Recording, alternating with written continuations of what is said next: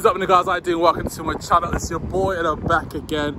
We've got this beautiful, lovely car. I know it's very windy. It is a Bentley Flying Spur, the hybrid, the new one. I know you can barely hear what I'm saying, but I'll take some body shots. Look at that. This is what dreams are made of, guys. So anyways, we're gonna just go inside and then we'll talk about the car from the inside, guys. Let's go.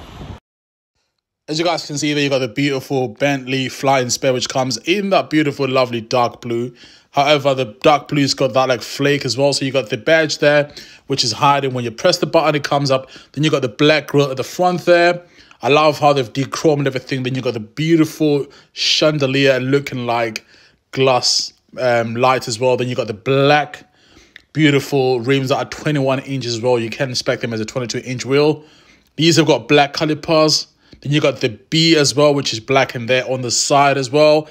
Then looking closer at that paint as well. Under the side, it just reflects the flakiness beneath there, which is so beautiful.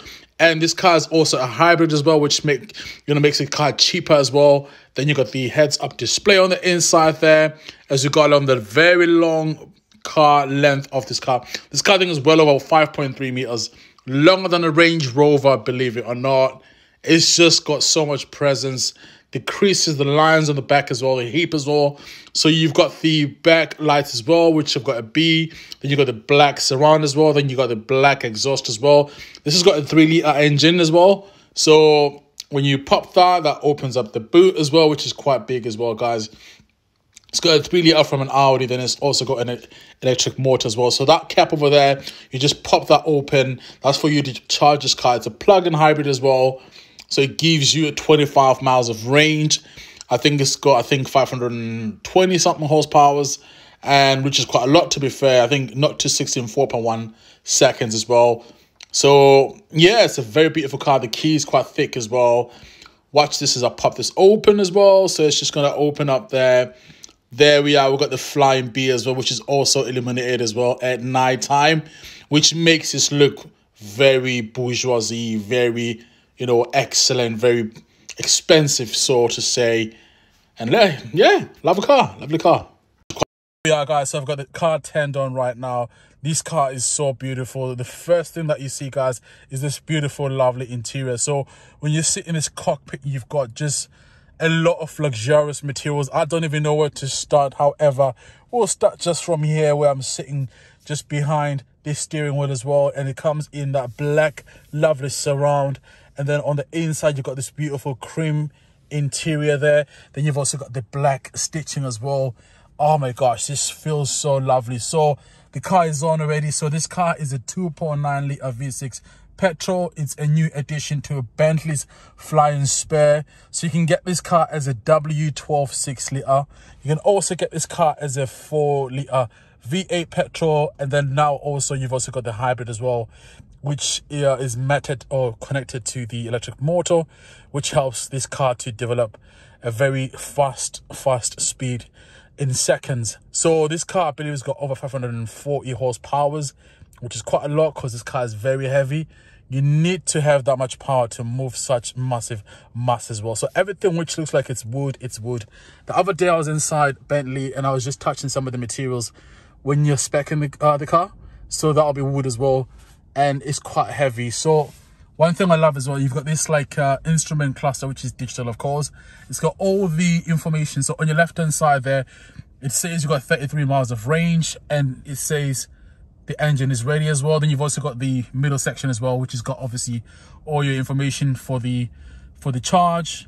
And then on your right hand side, you've also got the speedometer as well. You can actually change this display to configure it to how you like it as well. I believe you just go on view. That will give you certain information as well. So you just keep pressing view. And then I think you press this as well. It's like a... No, sorry. Beg your pardon. You press this. I'll tell you your fuel range so far. You need to refuel. Then that's your radio there. We don't want that. That's for your SIM card. Then that's for your sat nav as well. So you're able to change 3/4 of the right side of the screen to show you your destination and where you currently are as well. So yeah, I do really love this. But I think I prefer it, I think, in this. So with this car, it's one of those cars which, you know, you can either drive yourself or be chauffeured in, I think, which makes Bentley a lot better than Rolls-Royce, because the Rolls-Royce is so massive and you can't see yourself like, you know, like driving it. I know you can, but then at the same time, it's not as sporty as this. This is more spirited. So I do love this chrome interior. So with a Bentley, you feel like you're sitting like in a cockpit, to be fair, because this leather and wood wraps around you. So if you look at the doors over there, so you've got this beautiful, it's not even black, it's like a navy blue almost color. Then you've got this wooden effect as well over there. Then you've also got this piano black as well. Then in between that, you've also got these chrome accents as well. And also you've got the lovely stitching as well. Then you've got your door handle, which comes in a brushed steel as well, which looks beautiful as well. Then even the buttons as well for your windows, for your mirrors, they all feel good quality as well. And even like you've got some decent size door pockets. Then you've also got some beautiful material there. Then you've also got a very special sound system. It's called Name. So Name is meant to be pretty good as well. One thing I forgot as well is this is also a soft close as well, which I'll demonstrate. It's quite windy outside. If I just do this. Yep.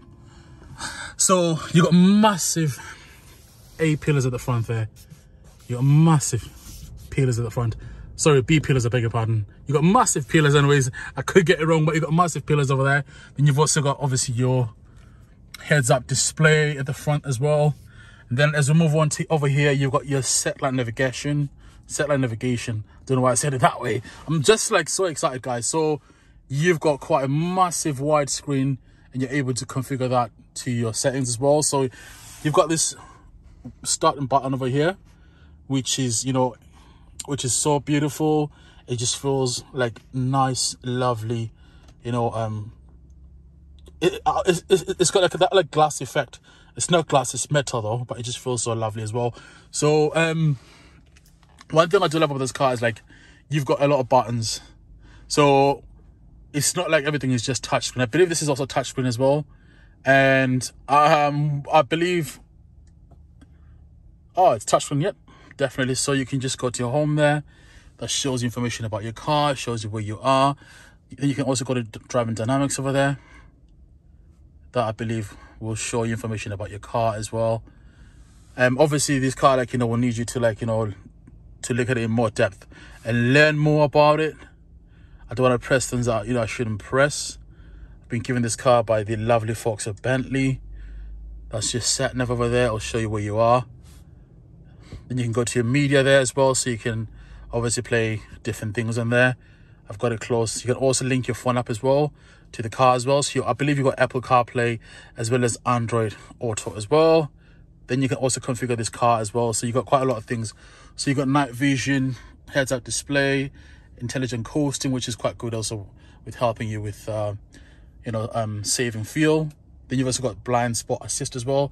So with this car, it's got adaptive cruise control. So which means it's able to match the speed of the car in front.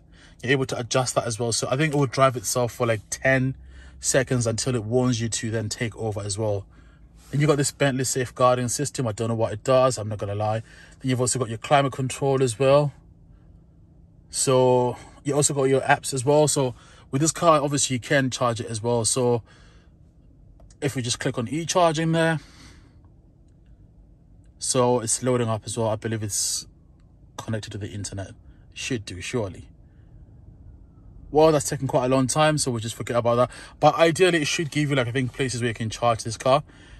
So you get like 33 miles of range. I believe it's the same system as in other Volkswagen products, such as the Audi A3 e-tron. So you get like 33 miles on the Audi, which you will not be, I think, able to achieve in this such a heavy car as this as well, guys. So we'll move on to also like the beautiful Breitling clock as well. And you've also got your air vents as well. Beautiful. Not forgetting also you've got this as well, which helps to either stop or channel air towards you as well. Now one thing also I do love as well is just, you know, sorry, that's the A pillar, then that's your B pillar. So on the B pillar there, if you look, guys, you've got your seatbelt thing over there. Then you've also got the leather as well as the 3D effect as well. So it's not just, you know, on the door, but it's also on the B pillars as well. This car comes special. Lovely, beautiful car. Oh my gosh, what a car. So that's obviously your gear select over there. You got the B over there, then you got the park. I love how you got the aircon buttons over here as well. And you know, when you adjust them like so, then they also change as well. Let's just go on home on the sat nav there, because this thing is doing my head in. Then you also got your heated. That's for your fan speed. That's for your direction of the air. So you've got your heated as well as cooled seats as well for the front, I believe. And then you've got your park and brake as well. So this car's got the PDC, which is, I think, the driving dynamics of the car. So you're able to set it to either comfort driving, sport, or extreme sport as well, which, you know, helps to accelerate you from 0 to 60 in, I believe, in the mid 4 seconds or so. Then you've also got your massive center console as well, or center piece over here. So you've got the cup holders there. Then obviously you've got your mid section there, which I'll try and open without breaking. Gosh, I can't even open it. There's probably like a button to press, but I just can't even open it. I'm sweating in here. I'm gonna have to put the aircon on. Let's put the aircon on again, because I am sweating right now. The car is on and it's just so quiet. Right, let's...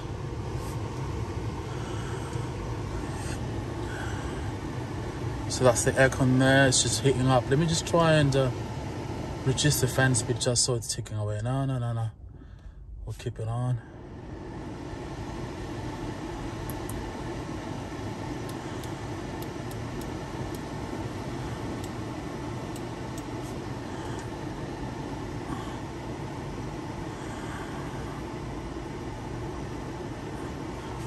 I'm trying to reduce the fan speed.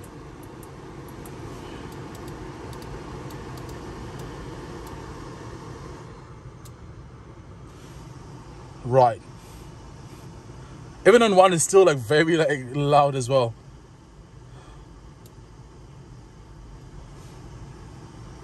It's still very loud as well. Right, let's see what we're on here. Tell you what, we'll just keep it off for now. Yeah, should we just turn it off? There we are, nice and quiet there. Right, so what I'll do is I'll show you guys the seats. I'll come outside, open the door so you guys can see. But before we even do that, I'll just show you guys at the top as well. So you've got this control section over here. Then you've obviously got your sunroof as well. So you've got two different parts of the sunroof. You've got the front driver's side as well as the back as well. It's a very windy day, so I don't want to open it. Then you've also got these as well, which feel beautifully made. That's myself there. All right, so what I'm going to do, I'm going to just go in the back, guys. I'm going to hop in there, and then we're going to just sit in there and just take it in. So guys, this is where you come and pick your spec. So you've got all different colors for the bodies, and you've got the leather as well. Then you've got the different colors as well for your outside exterior. Then you've also got the wood trims as well. So you can do wood trimming. So you can do all sorts. Carbon as well as there. That's for, I think, if you want to get the cloth material in case you're vegan. Then you get the wheels as well. Different wheels, massive wheels. And yeah, thanks to Bentley Newcastle for helping me out. Appreciate that. Guys, so I'm back sat in front here just to try and give you guys my conclusion of me sitting behind this car. To sum it up in as few words as I can, you know, manage in my little brain, is this car is like a yacht. It's like a yacht that, you know, that is sitting on the pillars of clouds, and you don't feel any bumps at all. You don't feel any imperfections on the road as well. It's got this clever system where, like, it's got this camera which picks up like any bumps, and it prepares the suspension on this car. Obviously it does have air suspension, but I think you've got to spec it up as well. Not quite sure, I could be wrong though. But even with normal springs, this should be still comfortable in a normal car. So the air suspension is able to soak up the bumps, and it just irons everything out as well. So it feels like a yacht with the materials, the leather and everything else. You know, you could just sleep in here. It's like a first class seat, you know, from the best airline in the world in a car. And it's just all those things combined, you know, and it's just what I love about this car. I love everything about it. It's the epitome of British, you know, engineering. if you will. I know it's owned by Germans, but it's still like, you know, a British name, Bentley. You can't take that away from it as well. And boy, like, you know, it's also nice to see them also have the hybrid system come to these big cars as well, because these cars, you know, as I say, they've got like the W12 as well as the 4-litre, which are now dinosaur, as we're now moving towards the, you know, the new era of electrification. So it's nice to see Bentley introduce that as well. And I believe the next car which they will do is Bentayga as well, that will have the same engine. So it's a 3-litre petrol engine which comes from an Audi, and it's been put in here as that all a part of the same group: Audi, Bentley, Porsche and whatnot. So you've also got the Porsche gearbox as well, which is very clever as well. It's able to engage the electric motor, I believe, when you need to. So initially when you take off, I think it's just on EV alone, and then when you put your foot down, then, you know, it then picks up, you know, and you know, it then introduces the engine to a kind of AG as well to, yeah, to move on fast. So yeah, it's been a beautiful time. I've had a good time, and this is one of my favorite cars, and I'm happy that I've been able to tick off this bucket list where I'm able to sit in the car and just, you know, and just soak it up as well. And it's better in real life than looking at pictures. It feels so surreal. I mean, looking at that heads-up display there, the windows, even though they're small, it does make sense because they're trying to give you that like flying spare. You know, when you're flying, like if you look at birds flying, they don't really like look at the side, they're looking in front. So you've got a big massive screen, windscreen, and the windows on the side are small, still big enough for you to look and feel safe and everything. But at the same time, the focus is all about the front as well, which is why it's called a flying spur. So it's inspired by a bird, and, you know, yeah. So I think over here, obviously got your hybrid mode there. So I think you're able to, oh, I don't know how far myself in sound, but if you go to hybrid there, you know, you obviously got 3 miles of range, which is not quite a lot. But when you charge this car, you do get obviously that like 33 miles. And also when you drive it as well, there's also a mode where you can charge it up as you drive it. And also when you brake as well, it's got regen braking as well. So it's able to help you like transfer that power back, you know, to the battery itself as well. It's very clever. It's a very clever system. Too clever for someone like me. What else have I missed? Okay, so the screen as well, you're able to just close that away if it's a little bit complicated for you, but just by pressing that, and it just tucks away. Then you've got the old school dials as well that give you information as well. You've also got a compass in the middle as well. That's nice to see as well. Beautiful. I also like the Breitling clock as well. It says Bentley as well over there. It just feels plush and expensive. The buttons, you know, I know nowadays a lot of manufacturers are moving towards just either haptic feedback buttons, but these, I prefer them because they do, I think, hold on to the classic Bentley feel, which is, you know, always in the touching of the finger. It was always all about, you know, the buttons, the leather and this and that, and they've not took that away from people. They're still able to touch the buttons and feel like you're in a beautiful, expensive car as well. And this car does feel quite expensive. I think this car has a W12 speed that will come, I think, at almost £300,000. But as this spec over here, I think it's going to be, you know, in the 220s, 225s. And also think about when it comes to tax as well. When it comes to tax, you don't have to pay that much tax as well. And, you know, you also get like, just to have that EV, even if it does probably like say 15 miles in winter, but, you know, you're able to boast and you're able to go into town in London and not pay any what's it called, like any congestion charges at all. So it's just those little things you can now get away with. It will save a lot of people quite a lot of money as well. I love how the mirrors are quite big as well inside. Your massive mirrors, they've got that shape again, like it's just that slick shape where it's just like a, you know, like a bird. You know, you've seen a bird fly and you see how it takes that stance where it's just slippery, and this car does feel slippery as well. Oh man, this is just beautiful. One thing I didn't speak about is the glove box. It's a normal size glove box. It's not too big. We'll also open the car as well. I would open the car in the back, but it's just like I didn't open the car in the back. It's too windy. Should I open the engine bay? I don't know. We'll see. We'll open the boot and just look at the space in the back as well, and just try and soak it up. This is going to be the longest review I've ever done. I'm just talking and talking and talking. So guys, enough of the talking. I'm going to show you guys the boot in the back as well.